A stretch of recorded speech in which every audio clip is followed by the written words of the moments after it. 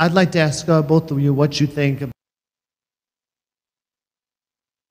about, there's been a relatively recent court case about the Pledge of Allegiance in which the plaintiff was arguing that it's a semi-prayer, you know, especially the part where it says under God, and trying to discourage and trying to make it, you know, illegal to force kids or encourage kids to say that during school. I wondered what you thought about that.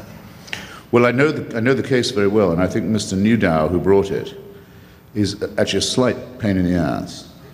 Because instead of saying what he should have said, which is that the Pledge of Allegiance was written and promulgated and became popular and well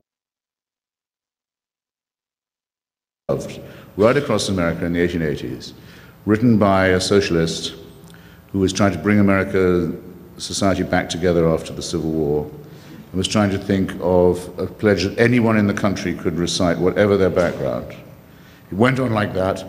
I pledge allegiance to the flag of the United States of America, to the republic for which it stands, one nation, indivisible, with justice, liberty and justice for all. It's beautiful.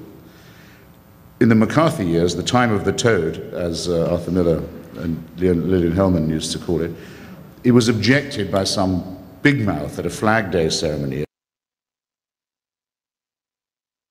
a cleric, where Eisenhower was president and was also present, said, this pledge could be recited by a child in Moscow, word for word.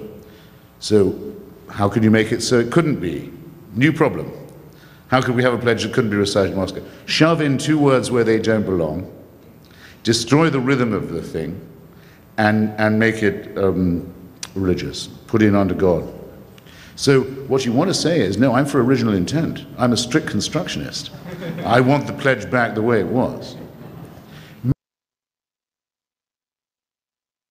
Most people are under the impression that it always had those words in, and the atheists are coming to take it out. This is stupid.